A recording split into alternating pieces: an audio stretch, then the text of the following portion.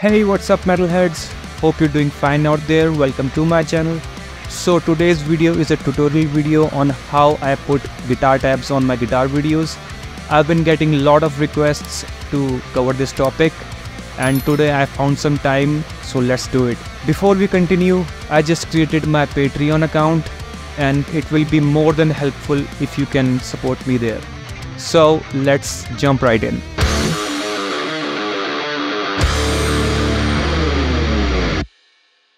So you will be needing three softwares to do this.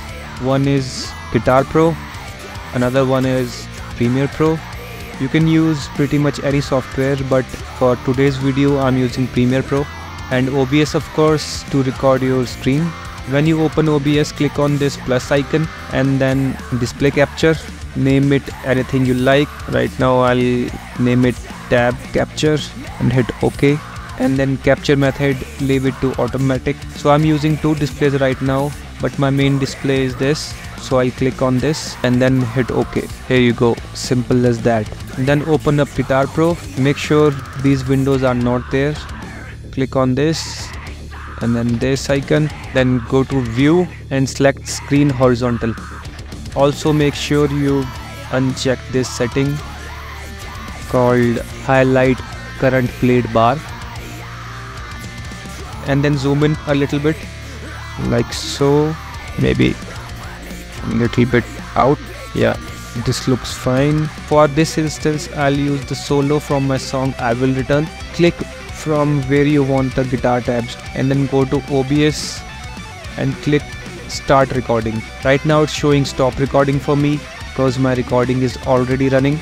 Get rid of this window, maybe put it here and press play. I will fast forward this section. So when you're done screen recording the tabs, hit stop recording, then close your Guitar Pro. Locate the screen captured file on your PC. For me it's saved right here in the videos. By default it's always in this video tab on PC. So this is my file. I'll just import it to Premiere Pro. Click on media browser. Okay, so this is my file.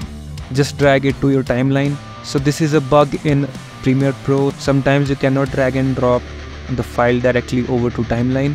I will also show you how to fix this. Right click, click on import, then right click on the video you just imported and then select new sequence from clip and then just drag this onto this timeline. Here you go. This video is captured in 2K and my timeline in Premiere Pro is 1080, so I have to zoom it out a bit. I'll go to effect control and then zoom out to fit it on my current timeline like this. So I'll just cut the video where the tab has started playing and it's right here. Hit Ctrl K on your keyboard, delete rest of the part. So I'll use it till here, the solo section only. Then locate the section you want the tabs on. For me it's somewhere around here. I have my guitar performances rendered video and imported it in Premiere Pro again just to show you guys. Now I'll scroll to the solo section.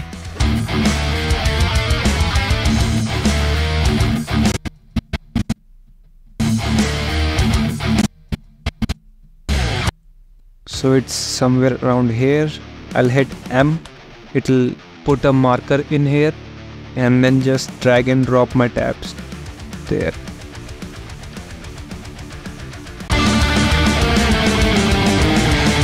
So it's looking pretty good in a first attempt. Make sure your tabs are lining up perfectly.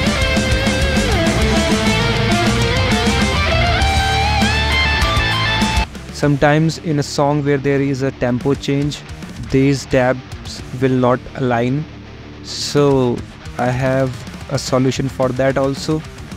In this case it will line perfectly because I know the tempo and my Guitar Pro tempo and my DAW tempo matches perfectly. But in some cases it might not work. So here's how you can sync those parts also. So if your tabs are not aligning, you can always cut it and then right click and click on speed duration and then work your way around it. Like if it's going too fast, then turn down the speed to 99. If it's going too slow, you can turn up the speed to 102 or any number that fits for you. So now when your tabs are aligned perfectly, go to Windows, Effects and search crop. Just drag it on your guitar tabs like this, and you need one another effect also. Type invert and drag and drop this also like this. So now crop this part which we really don't need.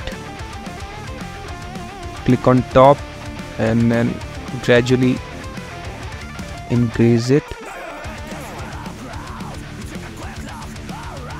This much is fine. We don't need to crop from the bottom because we can always move the whole video like this. Perfect. So when you have the tabs aligned up to the video, let's make it more cooler. Click on the video and then go to opacity, turn it down to like 80%. Voila, here you go. Now you can see the video which is playing behind the tabs. You can always adjust it to your need, like 85, and work your way around it.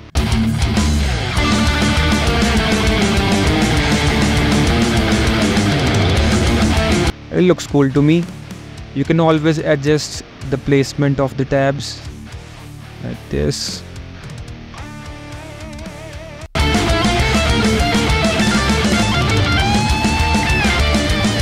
So here you go. All you gotta do is export the video. I'm sure you know how to do that. So that's it for today's video. I hope it helped. Make sure you subscribe and hit the bell icon and follow me on Patreon. Thank you. Bye-bye.